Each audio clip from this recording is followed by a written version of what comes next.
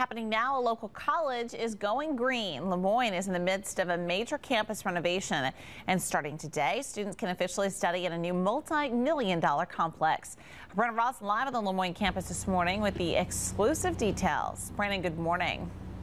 Good morning, Meg. I'll tell you, it's always a good day when I get up on the Lemoyne campus, my wife's alma mater. Take a look behind me. You can see this new $20 million science complex, which is the largest building built on campus way back since it was back in 1946, and it is impressive to say the least. Take a look. We got an inside look here.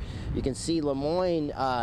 This is video from our exclusive tour inside the new high-tech science complex. Lemoyne College actually continues to grow, but amazingly, its energy use is going down, and this building is no exception. It's expected to achieve gold-level LEED certification in the next few months. That means it's green from top to bottom, and it also serves as part of the classroom lesson for students.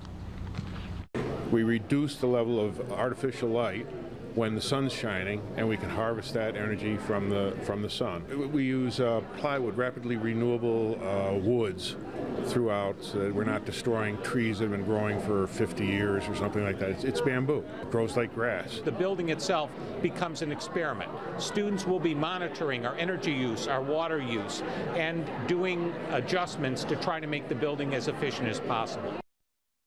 Good stuff. Now, the new science complex will hold more than a dozen new classrooms and science labs, as well as a 125-seat lecture hall, which will be the largest teaching space here on the Lemoyne campus.